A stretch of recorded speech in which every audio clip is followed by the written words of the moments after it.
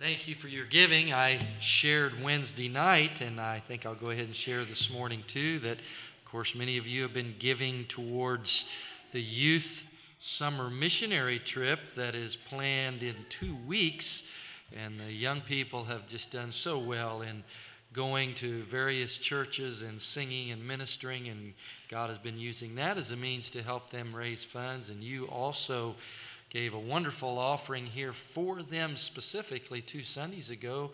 $3,300 came in for them. But just to kind of put it in perspective, we filled the bus. That is the bus that we are going to be able to use, not our old school bus, but the one, the Union Bible College bus that they're going to use to go on their trip out to Colorado. It holds about 400 gallons, and a big part of the expense of the trip, I'm sure you understand, is fuel expense. Anybody seen the pump prices lately? Well, I just wanted to tell you that we filled the bus and it only cost $1,528. So it's ready for the trip. But see, thank you for your giving. We wanted to go ahead and fill it because we were afraid it might go up again before the end of June. So that's why we went ahead and got it filled up. And we don't think the 400 gallons will get them all the way there and back, but we think it might get them 2/3 of the way back, and then we're going to just send them an SOS and say, have fun. But no, not really. They're going to make it home. But anyway, just wanted you to be aware. Your giving is important and very helpful, and I believe God is definitely going to use that group of young people out there to help as they're going to be involved in actually changing animal stables into dwelling places for people to live in. Can you believe that? That's one of the things they'll be working on that week, donating their time and help. So thank you for giving for the young people, and God will certainly bless and honor that. Well, we want to move ahead in the service this morning. I encourage you to get ready to join in the singing. As Brother Luke Brinkman comes to lead us in the singing, let's get ready to sing from our hearts and make a joyful noise into the Lord. We're going to start with song number 412. 412. As you turn there, I'm going to read some scripture that comes out of Psalms 40. I waited patiently for the Lord. He turned to me and heard my cry. He lifted me out of the slimy pit, out of the mud and mire. He set my feet on a rock and gave a firm place to stand. He put a new song in my mouth, a hymn of praise to our God. That's out of Psalm 40. Song number 412, He Brought Me Out. Let's sing that this morning.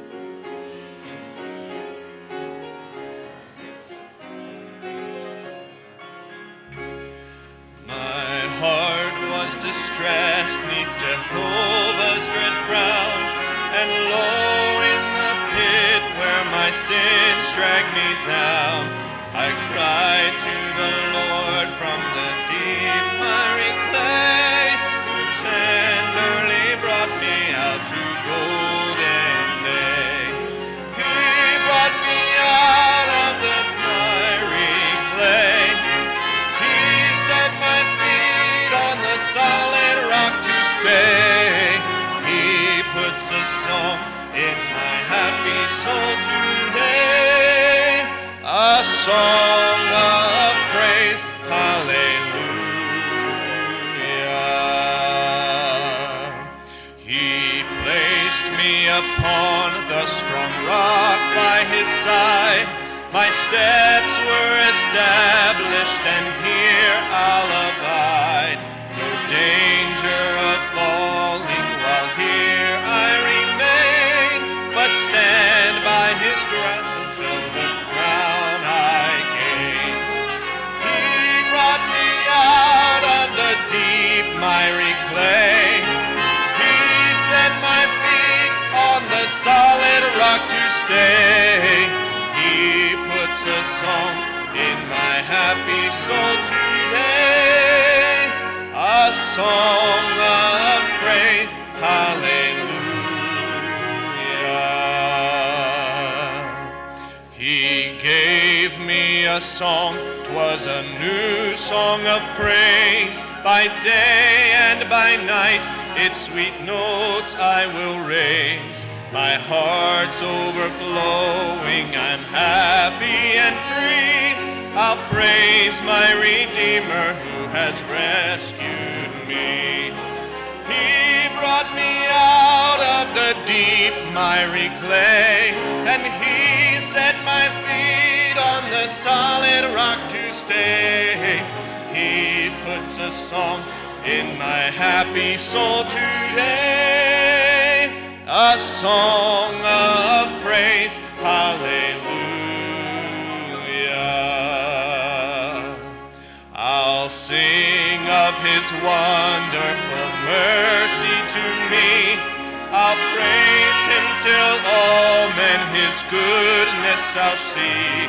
I'll sing of salvation at home and abroad, till many shall hear the truth and trust in God. He brought me out of the deep miry clay.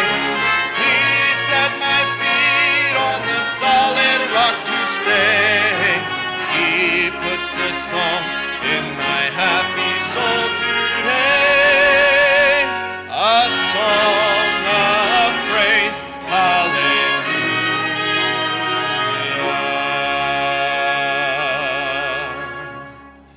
Well, good singing and good playing this morning. Let's turn back a few pages, song number 420. 420. I'm going to ask you to stand as we sing Since Jesus Came Into My Heart.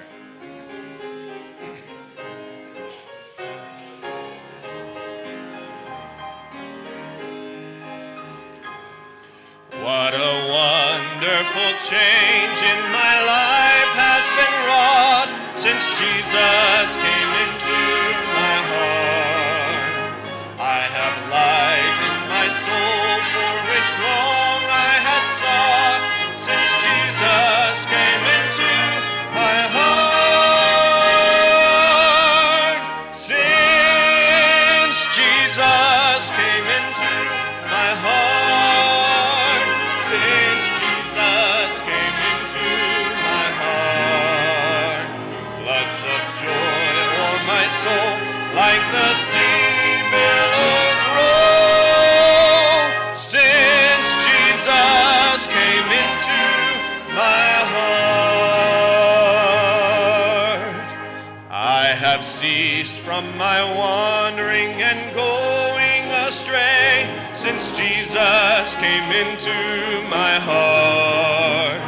And my sins, which were many, are all washed away, since Jesus came into my heart.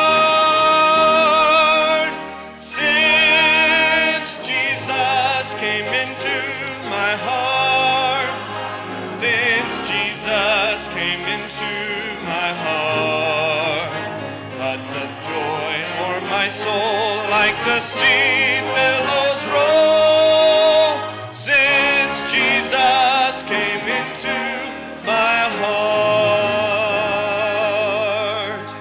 I'm possessed of a hope that is steadfast and sure, since Jesus came into my heart. And no dark clouds of doubt now my pathway obscure, since Jesus came into my heart. Since Jesus came into my heart.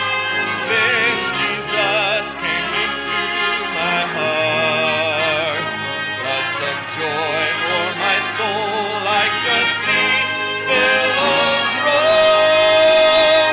Since Jesus came into my heart,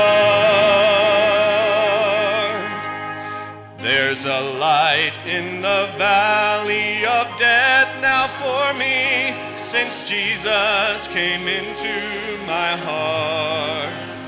And the gates of the city beyond I can see, since Jesus came into my heart. Since Jesus came into my heart. Since Jesus came into my soul like the sea billows roll. Since Jesus came into my heart, I shall go there to dwell in that city I know. Since Jesus came into my heart, and I'm happy, so happy as onward I go. Since Jesus came into my heart, since Jesus came into my heart, since Jesus came into my heart, floods of joy o'er my soul like the sea billows roll. Since Jesus came into my heart.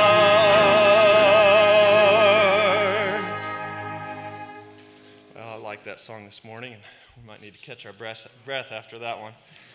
But I hope that you have joy in your heart since Jesus did come in.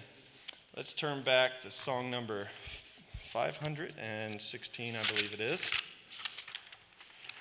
And it's a little bit of change of tempo, but it goes along the same theme. Cleanse me, O God. Search me, O God, and know my heart today. Try me, O Savior. Know my thoughts, I pray. See if there be some wicked way in me, and cleanse me from every sin, and set me free. Song number 516.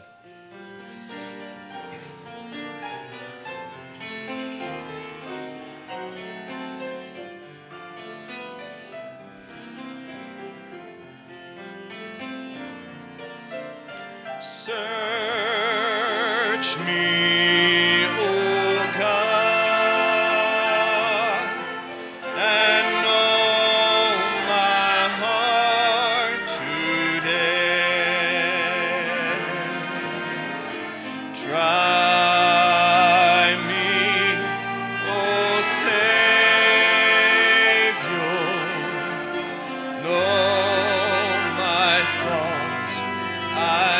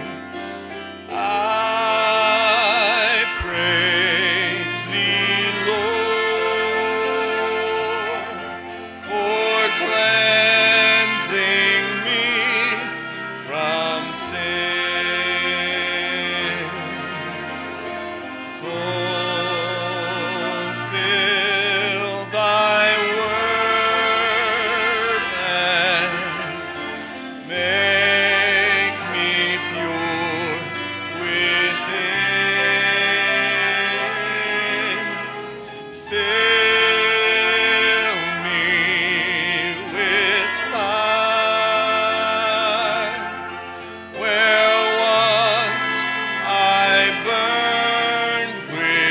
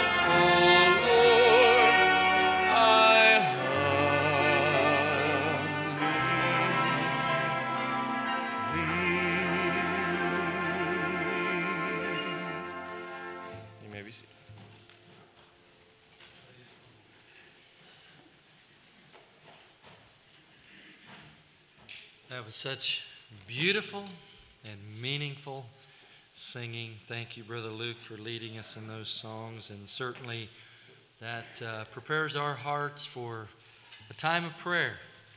And as we go to the Lord in prayer this morning, we do want to pray for our youth camp.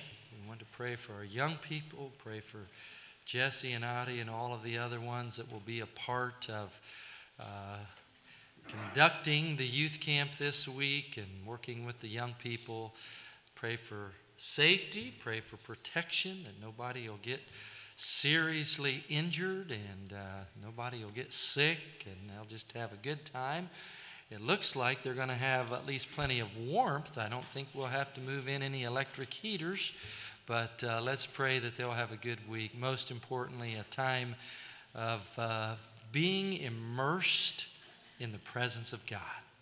So let's pray for our youth camp.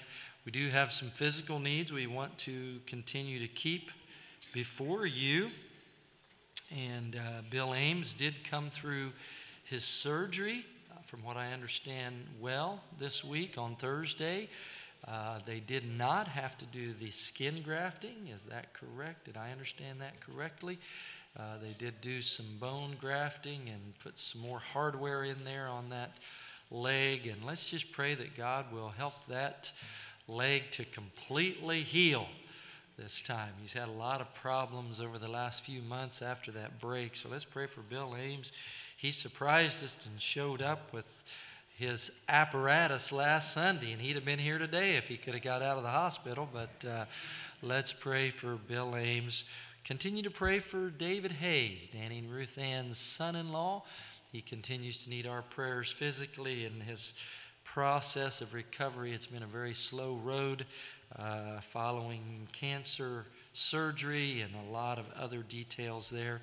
Let's pray for Bob Journey. I did speak with him on the phone yesterday, and he is continuing to progress. He was thinking they might have been able to be here today, but he said still having some little issues, and he had a pretty serious surgery just 2 to 3 weeks ago, removing a portion of one lung that was cancerous. And so let's pray for him. He said, tell the people thank you for their prayers, and hopefully we can be back next Sunday, but let's just keep lifting them in prayer. And also, Brother Ron Thompson is facing a heart procedure surgery this coming Wednesday.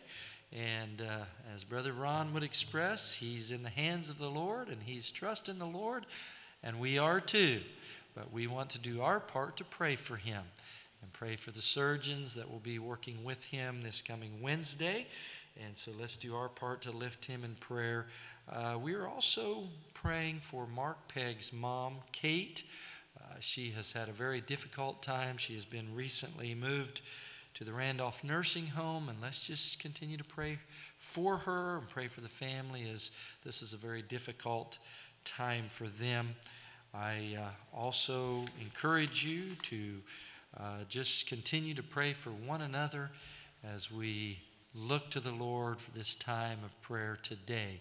I'm sure that some of you may have unspoken requests. You just like to lift your hands. God sees all of those hands across the audience. If you're physically able to stand, I would invite you to do so as we talk to the Lord. And as I say every Sunday, you feel free to join right in and talk to the Lord from your heart as I lead in prayer. He can certainly hear all of us at the same time, and He knows the cry of our hearts. Let's talk to the Lord. Dear Heavenly Father, we come to you today extremely grateful for all of your blessings to us. We have seen you at work. We have seen you at work this week, and we thank you for that. We continue to pray on behalf of our young people as they'll be having their youth camp this week. We pray that your presence would rest upon them, be with the evangelist, Brother Steve Gardner, as he'll be speaking to them, be with every person that has a part in providing music nightly there. We pray that you will be with them. We pray for Jesse and Adi and all of those that are a part of the leadership there at the youth camp, and we ask that you would give them protection. We ask that you would give them strength, give them the right amount of energy. We know the young people tend to have plenty, but we pray for energy for the older ones that will be there as well. Give them strength and help. And then, Lord, we do pray for those with physical needs among us. We pray for Brother Bill Ames, that you would continue to help him. Thank you for being with him through this most recent surgery this past Thursday. I pray, Lord, that you would continue to surround him with your presence and your help.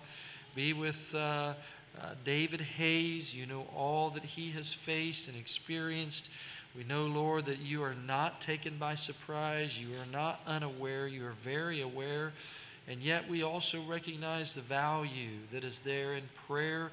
Your word has admonished us to bring our burdens to you. You've told us to come boldly before the throne of grace. And Lord, you did not say that just for us to go through some sort of a ritual or a ceremony, but rather that we would recognize there is real meaning in coming to you in prayer. It is not mere ritual, but it is the opportunity to literally commune with you, the creator of the universe. And Lord, you are able to be with David Hayes in his situation. We thank you for the help that you are giving to Bob Journey, and ask that you would just continue to help him. May there be complete recovery. Thank you for the progress that he testifies to and that you are helping him to experience. But we know it's still quite a road for him to travel in full recovery, and we just ask that you would be with him and help him. And then, Lord, we do pray for Brother Ron. We know that you are very aware. You know all of what is going on, and you are the one that has put us together. You have given knowledge. You have given talent to individuals that are able to step in and to do things that help our bodies to do better.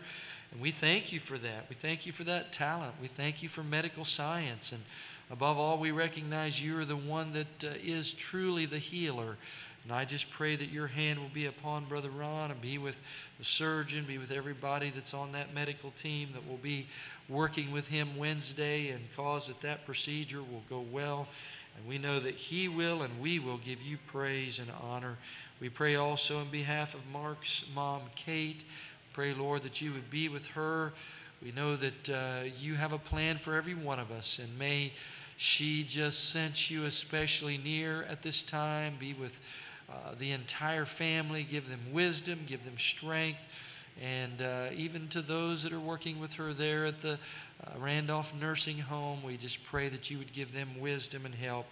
Lord, we are looking to you for your guidance in the ongoing of this service today. You saw every hand that was lifted for prayer, and every one of those hands are significant to you. They have meaning behind that which caused them to raise their hand. And Lord, we know that you are interested in all of these needs, and we just bring them all to you collectively, knowing that you are well able to administer the help that is needed. Above all, Lord, we praise you for the privilege of coming into your presence. We praise you for the freedom that we continue to have in the United States of America to be able to worship you freely and to come together in this setting as we are today. We praise you for all of that. We thank you for the temporal blessings, and just ask that above all, your presence will continue to rest upon every aspect of this service today, that you may receive honor and glory. In your precious name, the name of Jesus, we pray. And everybody said, amen. You may be seated. It is a real joy to have Brian and Brianna visiting with us again. And today, Brianna, along with two of her siblings, Luke and Jelena, are going to come and favor us in a special number and song at this time.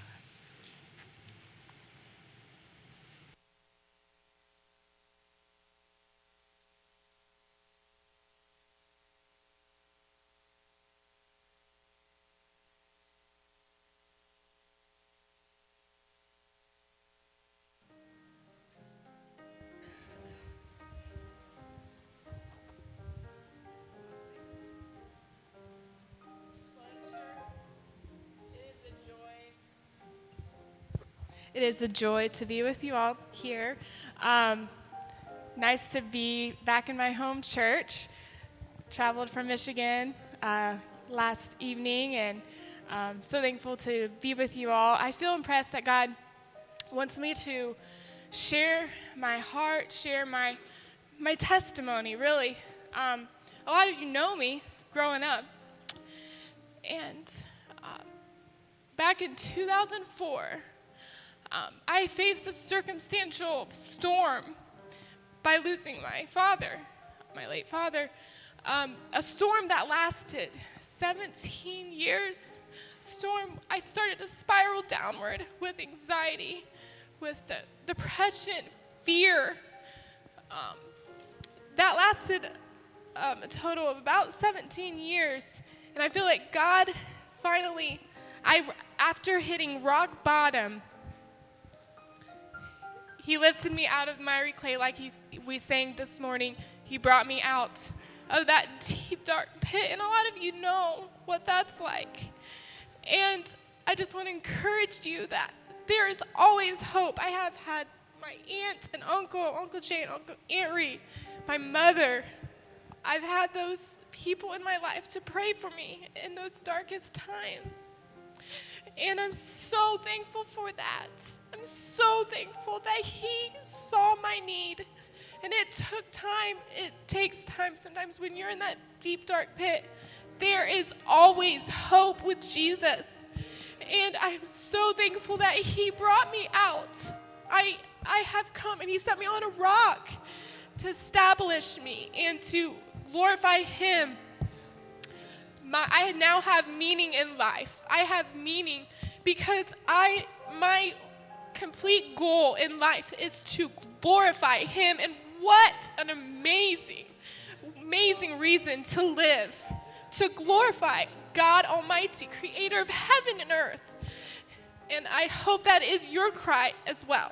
This song is about His strength when I had no more strength. No more strength. I was broken. I was as broken as you can imagine. I had no more strength. But when I let Him be my strength, His strength is perfect when ours is gone.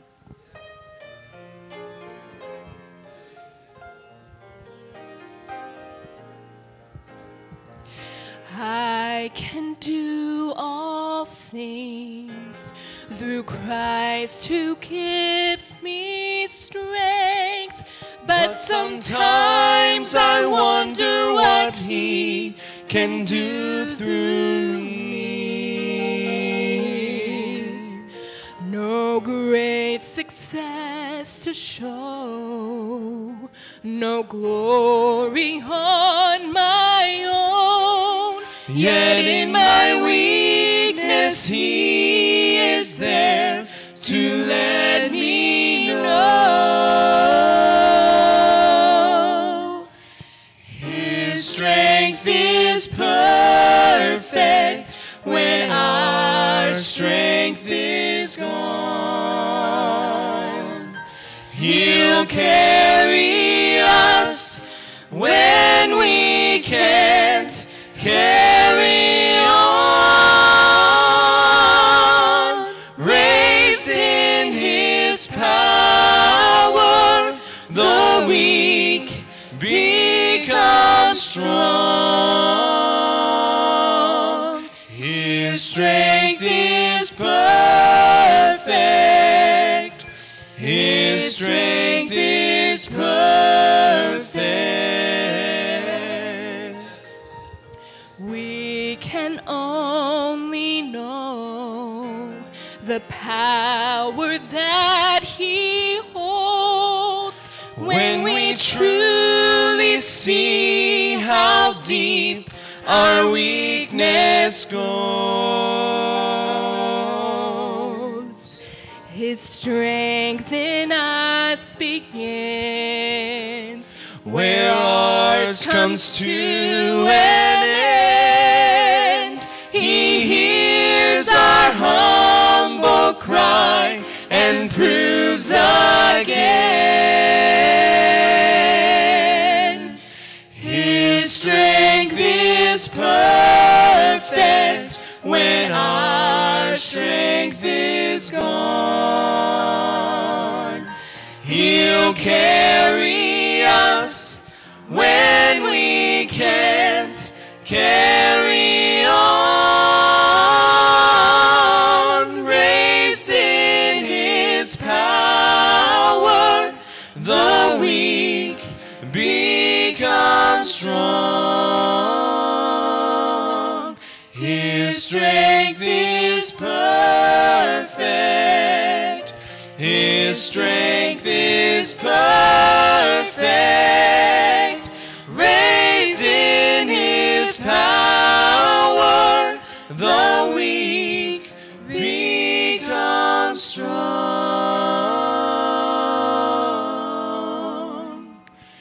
His strength is perfect. His strength is perfect.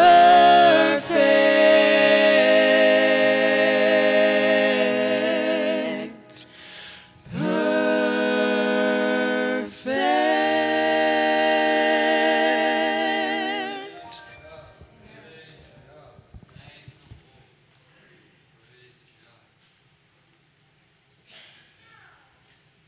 If you enjoyed that, say a hearty amen. Praise the Lord. Thank you, Brianna, Luke, and Jelena for that beautiful and meaningful song. Praise God. Well, at this time, we are going to dismiss the children, ages 12 and under, to go to their time of Bible study and encourage the rest of you to get your Bibles or your electronic devices, whichever is most easily accessible. I want to say, when we dismiss the children like this, it's not because they are supposed to go back there and have fun and games. They're just going to a time of worship geared to their level. And we appreciate them being in here most of the time. But we have just made this procedure a part of what we have done for quite some time to give parents maybe a little opportunity to focus more while others are back there with the children. But just thankful that we can all be together as one big family. The scripture that I am directing your attention to, one verse of scripture today, at least for the foundation of our thoughts, found in Deuteronomy. As Brother Charlie was teaching in Sunday school today, that's part of the Pentateuch, part of the first 5 books of the Bible, part of the writings of Moses, the 5th of his writings, at least as it is recorded, Deuteronomy. And we are looking to verse 33, and one verse, and in fact, one part of one verse, and that is verse 27. Chapter 33, verse 27. And if you're physically able to join me in standing, I would invite you to do so. Deuteronomy chapter 33, verse 27. And these are the words that I want to focus on, that I have felt the Lord laying on our heart for this service today. These words: the eternal God is thy refuge, and underneath are the everlasting arms. That's a pretty exciting verse of Scripture when you think about the meaning of it, and I hope with the help of the Lord we can get that out to some degree to you today in the way that the Lord has made it known unto me. Let's pray. Dear Lord, thank you for your word. Thank you for the reality of your word, and may we have your help in applying this to our hearts and our lives today. In your name we pray. Amen. You may be seated. As you think about that phrase of Scripture that we read today, the eternal God, not just any God, not just some God, not just some deity or higher power, but the eternal God. That means a God that had no beginning and has no ending. I know that is beyond our complete comprehension, but we accept it by faith because God's Word teaches it, and we believe God's Word. And so we are talking today about a God that is eternal, had no beginning, will have no ending, and that verse of Scripture tells us that He, that eternal God, is going to be your refuge. And furthermore, underneath you are His everlasting arms. I so appreciated the song that was just sung by the trio and the scriptural meaning of that which they sung. It's so clearly taught. Certainly we can see it in this verse, but you can see it even more specifically over in 2 Corinthians chapter 12, where the Apostle Paul was praying for deliverance from what he referred to as a thorn in the flesh. We don't know altogether what that was, but it was sure something he didn't enjoy. You ever have any problem in your life you didn't enjoy? Yeah, we all do. But even as he prayed for deliverance from that, God spoke to him, and He made it very clear He was not going to remove the thorn, but He said, I'm going to give you extra grace. He said, because my strength is made perfect in weakness. Now that's something that we don't humanly maybe altogether understand, and yet God wants us to learn that there is tremendous value in leaning upon His everlasting arms, that which will never let us down. Have you ever gotten tired holding something? Now, I didn't try to plan to do this today, but I have seen it done. But asking someone just to hold a glass of water out like this. Now, none of us would consider that a glass of water is something that is very heavy. We wouldn't consider that heavy, would we? But you hold a glass of water out like this for even 15 minutes, and your arm will get tired. Friday evening, we were at the campground, and by the way, I'm very grateful for those that showed up Friday afternoon and evening to help at the campground, get things cleaned up. Another group had been there Wednesday and got things all tidied and ready for youth camp starting tomorrow. But somewhat near the end of our time there, my little granddaughter, JC, she was getting sleepy. Well, I was too, but it's a little different when Papaw gets sleepy versus when a baby gets sleepy. And she came to me, and those of you that know JC, she's very cuddly. I don't have any problem holding her. But as I was holding her, she weighs a little more than, I would say probably, she probably weighs around 20 pounds. Now, when she gets older, she's going to say, Papaw, what are you discussing my weight for? You get into danger when you discuss a woman's weight at any age. But right now, she doesn't even know I'm talking about her. But my arms started getting tired. Can you imagine that? Well, I was carrying her around for a while, and I was, I guess during that time, since I was holding her, I was relieved from running a rake, moving stone. There were some other guys who were helping level stone, and so I got to just stand and watch for a little while. But you know what? My arms got so tired. And she's not heavy, but after a while, I had to go sit down. Imagine that. And I wanted to take a nap, but it wasn't in such a way that I could. So I didn't get to work one of those in. But you know what? My arms got tired. Oh, just not really a heavy load, but after a while they got tired. But you know what? We're talking about the eternal God whose arms never get tired. Isn't that amazing? And it says that they are underneath you. He is there to carry you. He is there to support you. As we look at this morning, I see within this verse of Scripture promise of protection by our wonderful eternal God. Promise of protection. I believe that this protection is even in this life. He offers us refuge. He says the eternal God is your refuge. I believe that He offers us refuge from the storms of life. The fact is, and Brianna made reference to a storm in her life, and the fact is all of us at some time or another have storms, don't we?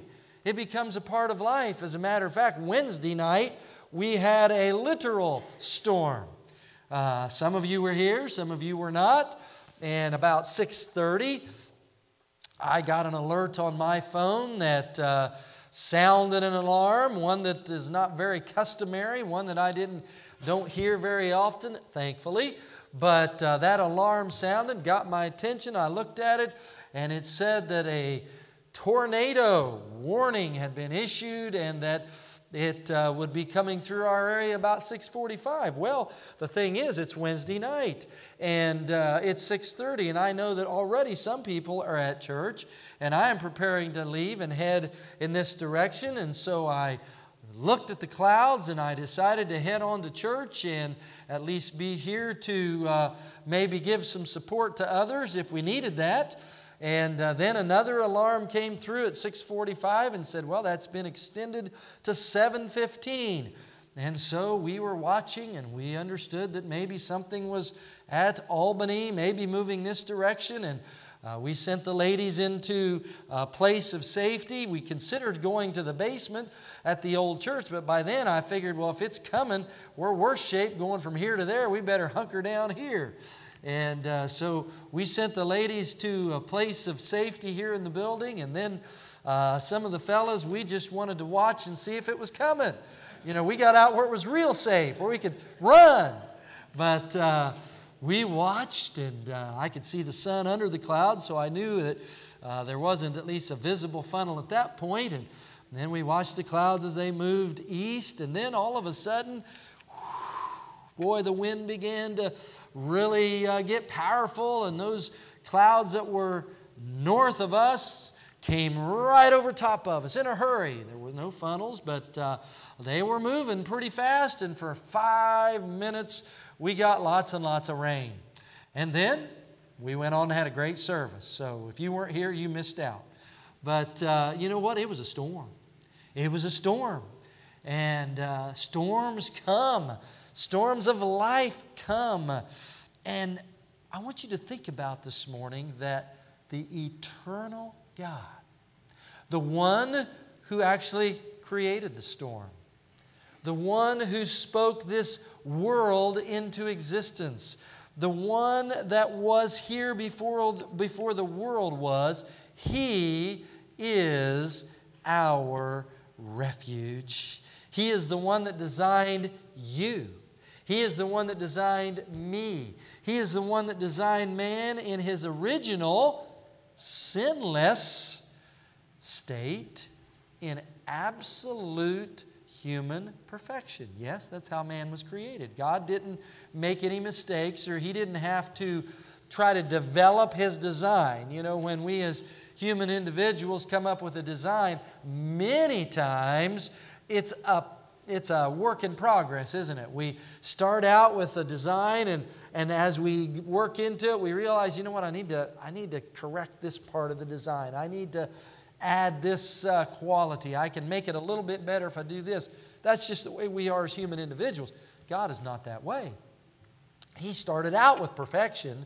The reason we are less than possessing absolute perfection today is because of sin that came into the Garden of Eden in the beginning of time. So you see, God, the one who created man in his original sinless condition in the state of absolute perfection, He is our refuge. Protection in this life. Some of you remember the war that went on over in Iraq for approximately 8 years. And during that 8-year war, while we were facing them in a variety of ways, we learned of many underground places of refuge that they had. Many underground bunkers we heard about. We heard about, you remember the WMDs, weapons of mass destruction. You remember that terminology? And we learned of all of these places of refuge, underground bunkers, where they had all of those things. But in reality, when it was all said and done, those places of refuge did them no good, really, did it? Finally, ultimately, Saddam Hussein was found in one of his places of refuge, and he was brought out and was brought to justice. His refuge, as well hidden as it was and well stocked as it was not sufficient. There is no man-made place of refuge. While we can, in the temporal sense, do things of appropriate protection, yet there is no protection that can compare to the protection that is provided by the eternal God that is our refuge. Protection in this life, but I want you to recognize not only the eternal God who made the rocks and the mountains, not only is He a protection in this life, He provides protection in the life of the world to come.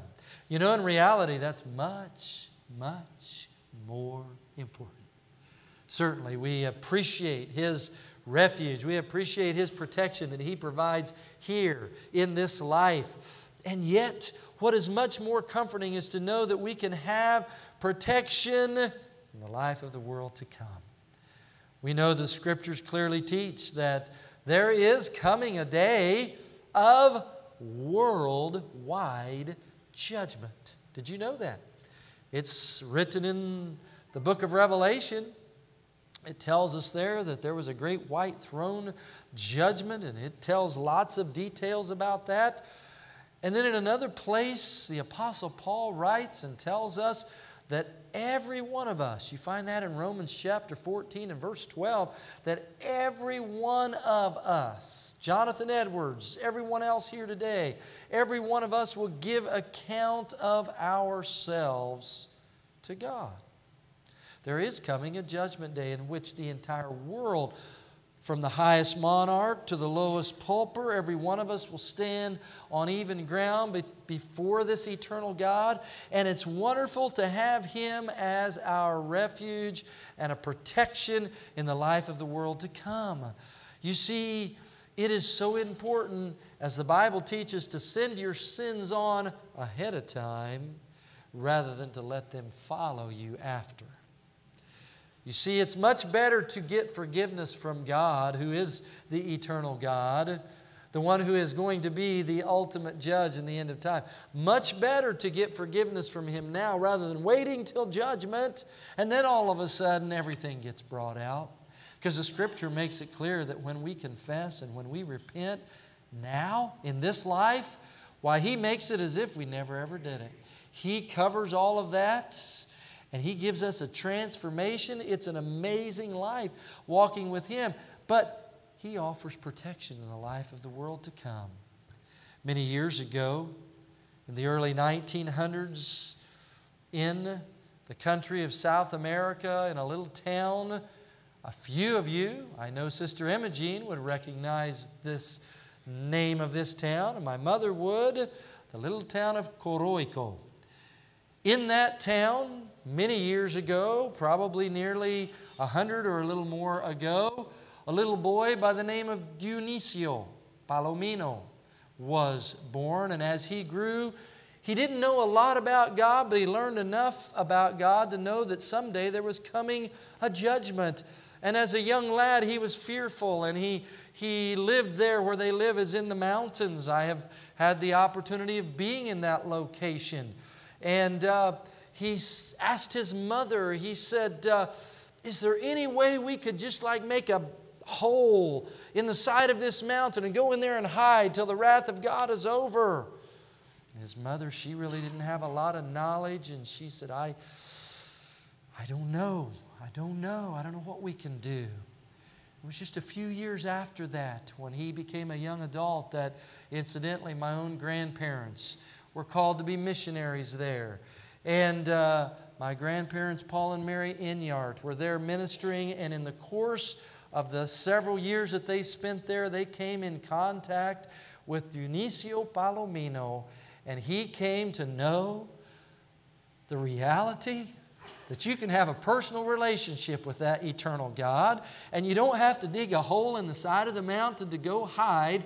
You can have a confidence where you can enter right into His presence and know that because He is your refuge, you don't have to be afraid even in the life hereafter. His life became totally transformed. My grandparents testified to the fact that when he got saved, his transformation was just so amazing, so bright. There was such an absolute change. And you know what? He became the first national pastor of one of their churches down there. He didn't have to be afraid anymore because he came to know the eternal God that is our refuge. God provides protection in this life, but in the life of the world to come. But secondly, this morning, I would like to point out that this eternal God not only offers a promise of protection, I believe He offers a promise of provision. A promise of provision. Remember what this verse says. Underneath are the everlasting arms. A promise of provision. I've told you before, when my little girl Jacinda was about 2 to 3 years of age, she would often run up to me and put her arms in the air and say, "Uppy, Daddy, uppy, Daddy, uppy." Still vividly remember that. But as I shared even regarding my little granddaughter, my father's arms would grow weary and tired. But a part of my responsibility as a father was to offer provision for my daughter and then for my 3 boys that came along after that. And we do our best to make available those things that are necessary. I can remember my own father. A few of you would remember him. And one of the things that I remember very vividly about him was his great big hands. He had great big hands. They were a lot bigger than mine. And they weren't fat. They were just big. His fingers were about as big around, well, they were bigger around than my thumb. And he knew music, and he could try to play the piano, but he'd hit 2 or 3 notes at the same time with his fingers, so he had a hard time playing the piano. And he would try to type, and he'd hit more than one key at the same time because his fingers were so big. But you know what? He knew how to handle an axe. He knew how to swing an axe, and he knew how to handle a shovel and a rake, and he knew how to farm, and he knew how to make provision for his family. And while that is so very important, do you know that we have a God that offers provision for us? While my father, as an earthly father, did a great job in offering provision, he knew how to throw hay bales. He knew how to handle a 100-pound burlap bag of feed to throw to the hogs. He knew how to do all of that, providing for his family. But do you know we have promise from the eternal God that underneath are His everlasting arms? Again, get that mental picture, if you can, of arms that can never grow tired. The strongest of men on this earth and women, their arms are going to grow tired. But not so with our eternal God. Brother Steve Wright often quotes from Psalm 8 and makes reference to that verse that tells us, or asks the question actually, what is man that thou art mindful of him, and the Son of Man that thou visitest him? And if you would look at verse 3 of that psalm, you would find that the psalmist there, in talking about this God, he said, "I consider your heavens, the work," get this, "the work of your fingers." Now to us, the heavens, wow, we can't even reach them. We can't get anywhere close to them. Yet, the psalmist says, well, that's the work of His fingers. He said the moon, the stars. Why, can you imagine that? As large as those heavenly bodies are, that's just part of the work of His fingers. and underneath us are His everlasting arms. Do you know that He took those great big hands? He flung this universe into existence, and then He took those great big hands and He intricately formed man from the dust of the earth and breathed into him the breath of life, and he became a living soul. Shortly thereafter, He took a rib from his side and He formed woman, and He put together the first married couple. God was the one who attended the first wedding. He gave the first bride away. God instituted marriage between a man and a woman, and that eternal God, with those hands, He made man. And can you imagine if He could do that? Why, as I mentioned earlier, I thought my dad's hands were big, but my God's hands were so big, He used His hands to measure the Pacific Ocean. Can you imagine that? Well, I believe we'll put about this much water there. And He measured the Atlantic Ocean. I believe we'll put about this much water here. And He measured out all of the bodies of water. And then He scooped out some places, and then He piled up the Smoky Mountains. And He put together a little bit more rock and came up with the majestic Rockies. Why, you talk about big hands. And with those big hands, He offers provision for you and for me. The eternal God is our refuge, and underneath are His everlasting arms. He offers provision. He offers the provision of support. He offers the provision of strength. He offers the provision of supply. The Bible says, "My God shall supply all your needs according to His riches and glory." It doesn't say He will give you all your wants. That brand new Cadillac you're wanting, I'm sorry He didn't promise that, but that generic little Chevrolet He will make available. He will provide all of your needs. Yes, those great big arms are underneath me, and they're underneath you. What a promise. What a promise of provision. But I want to notice with you thirdly this morning, not only does His promise provide protection and provision, I believe that there is within this terminology of this verse the promise of permanence. The fact is that some of the greatest places of refuge made by man have a way of deteriorating, right? I mean, even homes. I've seen some beautiful, beautiful, brand new homes. And some of those, if they are not maintained over a period of years, and I come back to visit many years later, I'm like, wow, I remember when this was a lot nicer. Those things have to be maintained. I mean, the nicest of structures have to constantly be maintained. You have to do things. You have to add new paint.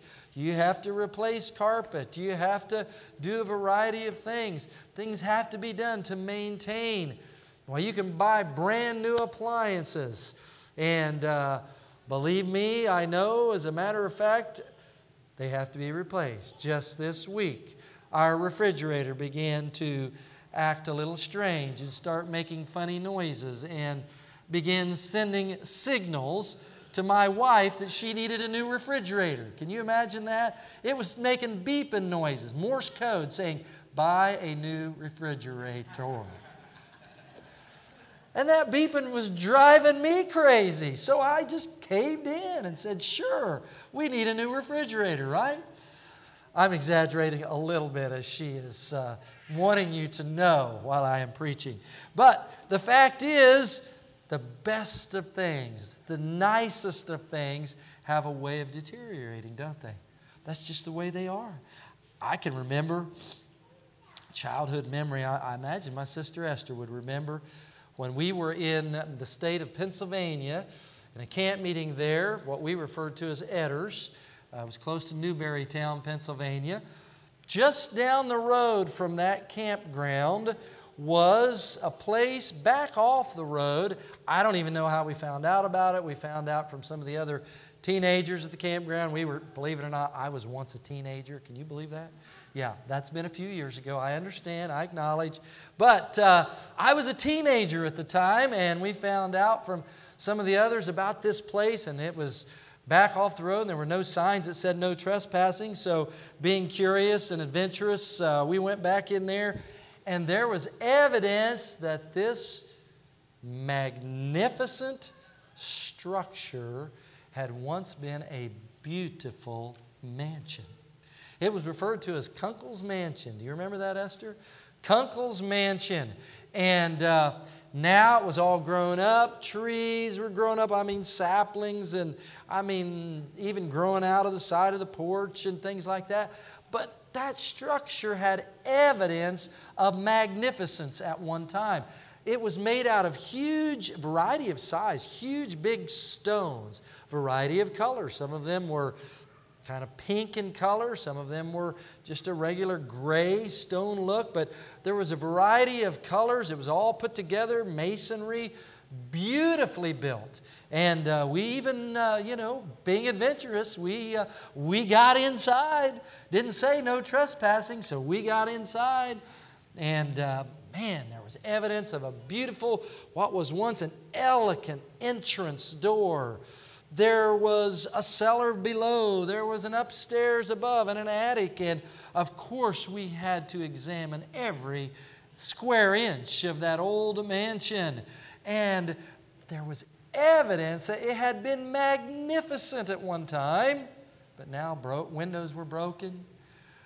Some of that elegant wood, there was a beautiful, or what had been beautiful, evidence that it was beautiful, fireplace in every room in that house. That's how they heated the place. There was a different fireplace in every room, and they were beautiful carvings, but yet there was deterioration. It had been let go. I don't know. I never did find the story behind that. I always wondered what happened. Somebody of great wealth built that at some time, but somewhere along the line, somebody passed away or somebody lost interest and didn't have money necessary to maintain it. It had evidence of having been magnificent. And then, after those many years, it was deteriorating into a condition that it had very little value. It would have taken a whole lot more to restore it than it was probably worth. A very sad picture of what once had been beautiful. But you know what? In regards to that which man makes, that is the result. But what God provides, God can make permanent for us. As we've already endeavored to point out at the beginning of the message today, He is our eternal God. Not just someone that is there in passing, but He is our eternal God. His refuge that He provides is permanent. We don't have to worry about His refuge deteriorating. We don't have to think, oh no, what happens 50 years from now? If I'm still living, what happens? I can assure you the eternal God will be right there. His refuge will be just as permanent as it is today, providing for us that which is necessary for that which we need. While the strongest arms in this life get weary, even holding a small child, yet underneath are His everlasting arms that never get tired, never get weary, and provide for us a permanent refuge. I don't know what you might be facing right now. I don't know what storm may be brewing in your life. I don't know what circumstances you may be worried about or anxious about, but I'm here to tell you that we have an eternal God. And underneath you are the everlasting arms. Praise God. Promise of protection, promise of provision, and a promise of permanence. Praise God. I encourage you to look to our eternal God and recognize that He is there to provide for you all of the support that you need. Praise God. Let's stand together this morning. Praise the Lord. Anytime you are faced with anxiousness or anxiety or concern about the future, just keep in mind we serve the God that is the eternal God, and He promises to be your refuge. Praise God. Let's pray. Dear Lord, thank you for the opportunity that we have to be in your house today. Thank you for your word that brings comfort and strength.